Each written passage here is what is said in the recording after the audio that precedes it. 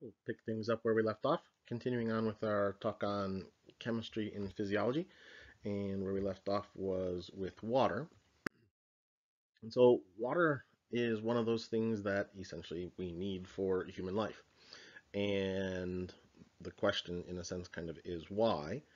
And we'll look through those particular reasons as far as why we have it. We know that the human body has a large quantity of water within it, and if we were to take essentially everything else out, we'd be left with the majority of our body having water within. And with that, all that water, the majority of it contained again within cells, and then kind of surrounding the cells, and that is within the body itself. So when we look at water's properties, it has a few different things helping it out in terms of some of the things that we want it to be able to do. And so we ended the last one talking about polarity, and so we saw that water was a polar molecule, and with that, that allows us to kind of compare different structures with it as well. And when we look at other substances, that polarity is what allows us to have things be either hydrophilic or hydrophobic. And so that hydrophilic and hydrophobic component to them is hydrophilic being liking water and hydrophobic being not liking water. And so hydrophilic things are things like our salt, our sugars, they dissolve within it. Hydrophobic things would be like oil. And so this is why oil and water don't mix, is because the oil is a hydrophobic molecule. So certain things within the body have those components to them. And so we just talked about things like sugar being a substance that will dissolve within it. And so they are a hydrophilic type of a substance. They like water. Other things like salt. And so we said sodium chloride or table salt within there. We can dissolve. We'll talk a little bit about acids and bases the next time as well. And acids and bases can dissociate within the water as well. More hydrophobic things, we have things which appear to be here something like oil. So oil floating on the surface of the water that is there. It does not combine with them. It is a nonpolar substance, and so it does not have that ability to mix with it. And so we can never get that water and oil to mix together. Other substances are what we call amphipathic, and amphipathic substances are kind of halfway in between. They're a little bit hydrophilic and they're a little bit hydrophobic.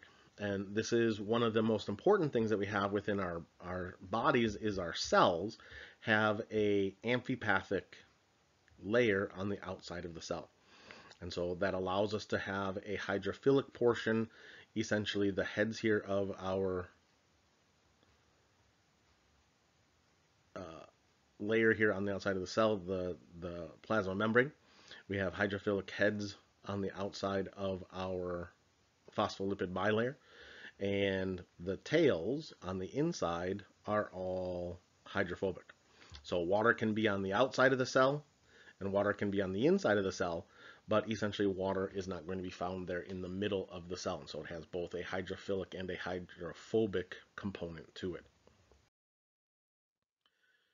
Water, because of its polarity that it has there, does make it so that it has relatively tight bonds in between them. And so they stick to one another relatively nicely. They're also attracted to other things in terms of the water itself.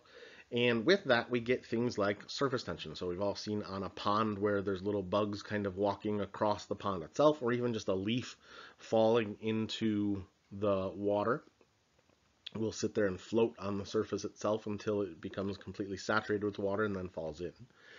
Certain plants actually put a waxy kind of a coat on the outside of their leaves, and that allows them to essentially detract water. And so we can see that the water forms a nice little sphere here as it sits on the surface. And that all is because of the surface tension of the water itself. And so when it pulls together, the lattice that we end up seeing here, we have our positive and our negative poles to it, and they're going to align up with one another so that the opposites once again attract. And so our negative oxygen is going to be attracted to the positive of our hydrogen and create this nice lattice formation within. We saw this before when we had our glucose dissociating in water. And so we're going to have our negative oxygen combined with our positive hydrogen, and that's going to dissociate the glucose molecules themselves within the water itself. If we take all the water away, that glucose will reform within that solution that's there. Water has some nice properties when it comes to heat. It does have the ability to boil. Water is also special in that it is essentially the only element or the only compound that we have that can exist in all three states in an area where we can survive. In other words, it can be in a gaseous form there in the steam. It can be in liquid form as water. And then if we had little ice cubes here, it could also be in solid form in the ability for us to survive. So we can survive at all temperatures where we can see those particular substances themselves. In order to get water to the point of boiling, however, it needs to heat up quite a bit. And so it takes a large amount of heat in order to break all those hydrogen bonds. And so the bonds themselves are, in a sense, breaking and then reforming, breaking and then reforming, coming broken apart and then coming back together very, very quickly. And so it takes a large amount of energy in order to get that water to a boiling point where it's going to give off steam. And as everybody knows, if you're sitting there trying to boil a pot of water, it seems like it takes forever. You're staring at it and staring at it, and it just seems like it's going forever and ever before it finally gets to that boiling point. Because water takes a large amount of energy to get to that point where it's going to evaporate off, where it's going to go into a gaseous state, that means that it's going to take a large amount of energy with it. So if we're hot, and so if we're able to get that water to be able to actually evaporate off of us, it's going to take a large amount of energy with it. And so it's absorbing a huge amount of energy as it gets to that point. And so this is part of the reason why we sweat. And so we move those water molecules out onto the surface of the skin as they evaporate, as they get to the point to where they go from a solid state or from a liquid state into a gaseous state. It takes a lot of energy with it along the way. So we can use that process to allow for temperature regulation. So we can regulate our body temperature by sweating, by adding the water to the surface of the body itself, and it's going to then cool us off on there. Other uses for water within the body, things like chemically, it's our universal solvent. And so it does have the ability to dissolve substances within the body. Everything from protection in the body. We use it in our blood as transport. That's there. It's going to cushion, it's going to lubricate different areas of the body itself that are there. And sometimes we have to fight some of the properties as well of water in that since it does have a high surface tension. And if you've been in a biology class or a chemistry class, you know that you have water filling something like oops, kind of curved that one there, filling a graduated cylinder. As we fill that water into the graduated cylinder and it comes up, we're going to measure it along the meniscus. And so it's literally, in a sense, kind of climbing up those walls. That surface tension of the water allows it to climb those walls.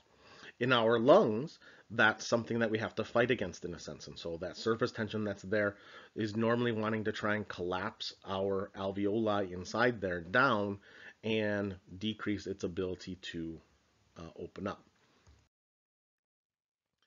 Water very efficiently moves heat. And so whether that is absorbing energy because we're warming that water up, or whether it's cooling us off as we move it, it does have that ability to very easily move energy and move the heat around from one place to the next.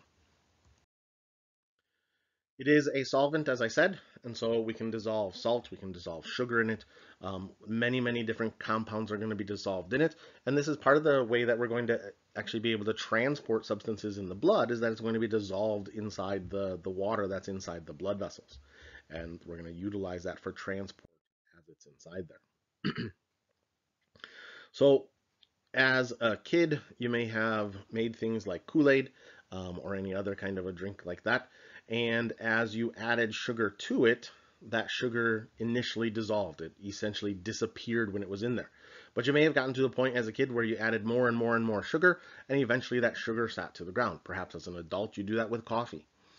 Or you go and you get your flavored coffee or something where they're putting pumps of syrup inside of it, and when the coffee all cools off, you're left with this kind of sludge at the bottom that is the sugars that are remaining in partial solution there. So the more solute that we get in there, the more highly concentrated it is, whether it's salt or whether it's water with sugar in it. Each one of those has that ability to dissolve and change that concentration. Once we get to the point where no longer can be dissolved, we now have a supersaturated solution. The water in and out of the cells reacts with the cells themselves, and since we can dissolve substances in the water and get it to be floating inside there, this can create a situation where we have tonicity within different fluids. And so in lab, we'll look at the effects of them on red blood cells. And so we have solutions that are hypertonic, hypotonic, or isotonic. Essentially, when we're taking fluids in, we would like to have them be isotonic most of the time. So isotonic solutions have a concentration of solutes equal to both the inside of the cell as well as the outside of the cell. Hypotonic solutions have a less concentrated solute to solvent mixture, so they're not as concentrated. A hypotonic solution would be something like just regular tap water. An isotonic solution would be a solution of where we've added some salt into it, but not a whole lot to keep it with the same concentration as we have in our cells already. A hypertonic solution takes that solute concentration and ups it a little bit more. It makes it even greater inside there. So now we have a solution that is going to be more concentrated than what we have in our own cells. And because of that, that's going to move water either in or out of the cells. And so we would like to move the solutes that are there. We'd like to move the substance that is dissolved in it, but we can't always do that. And so with that, we have the concept of diffusion. And so diffusion is the movement of molecules from an area of higher concentration to an area of lower concentration. And we've all experienced this as well when we've done things like sprayed an air freshener in a room, or maybe we have one of those plug-in type of ones that are on the wall, and the odor doesn't just stay in that corner of the room, it diffuses all across the room. It's going from an area of high concentration where we are releasing it to where it tries to get it to where we have an equal concentration throughout the entire room itself. Or same thing if we have a pitcher of water or something like that, and you just put a drop of food coloring in. That drop of food coloring is going to disperse throughout the entire, even if you don't stir it, to make the overall concentration the same in the end. We just need to give it a little bit of time over in order to allow it to occur. So here we have the same concept. We take a little dropper with dye in it, put that into the water, and without stirring it whatsoever, just give it some time. Eventually we have a nice equal concentration all throughout that beaker there. And so we have the same concentration throughout. This is passive diffusion. We haven't had to do anything in order to get that concentration to be equal throughout the entire area. But since our cells don't just allow things to kind of freely move in between the cells and their outside environment, we have membranes that are either semi-permeable or selectively permeable. So selectively permeable membranes don't allow for everything to move through. They only allow certain substances to make it through that membrane itself. And so we have our cell here, and not all substances can get through. And so some substances can make it through, other substances get blocked. Another one makes it through, another one gets blocked, another one blocked, and we'll leave blue here for water. And water has the ability to make it through that membrane, even though certain substances cannot. And so osmosis is that movement of water through that membrane, again following a concentration gradient. So it's going to go from areas where it has relatively low solute, so the solutes are low, So we have a low solute concentration to an area where we have a high solute concentration on the inside of the cell in this particular case. So different solutions are going to cause different processes to occur within the cells themselves. And so with an isotonic solution, I'll begin here at the bottom. An isotonic solution, we're going to get movement of water neither in the cell or out of the cell. And so our cell itself is going to have essentially equal water coming into the cell as it has going out. A cell that is in a hypertonic solution is going to have movement of water going in and out of the cell, not in equal portions. And so the water coming into the cell is going to be relatively minor, but the water going out of the cell is going to be great. And so the outside of the cell has a higher concentration, so it's in a hypertonic solution. So the concentration here is high, and the concentration here is small. When we have a hypotonic solution, once again we have our cell here, now the movement of water is going to be just the opposite of what we just had. We're going to have a lot of water coming in and very little water going out.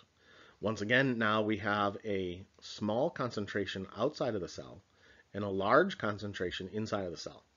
And so that's going to allow that water to move in either direction. So we get a couple of different things that we can see within the cells themselves. If we were to put red blood cells, like I said, in the lab inside these conditions in a hypotonic solution, so if we just put tap water with those red blood cells, we're going to get hemolysis or hemolysis.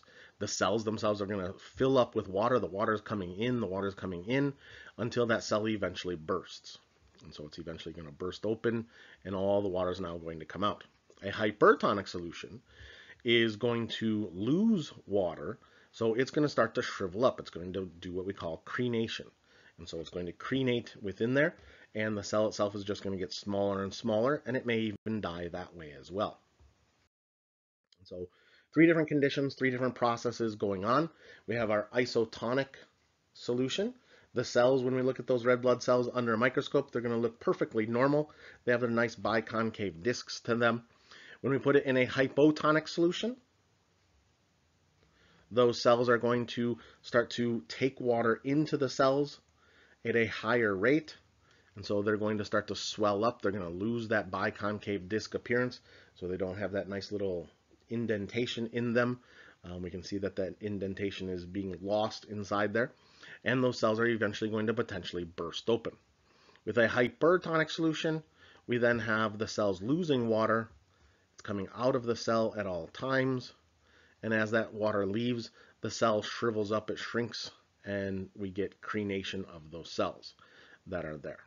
And so the processes there allow us to have different things going on within the cells. And so this can be situations where we have a hypotonic solution, we've overhydrated, we've got too much water in the body. A hypertonic situation could be where we are dehydrated, we don't have enough water in our body itself. Next up, we'll talk about the pH of the body itself and the chemistry that goes along with pH.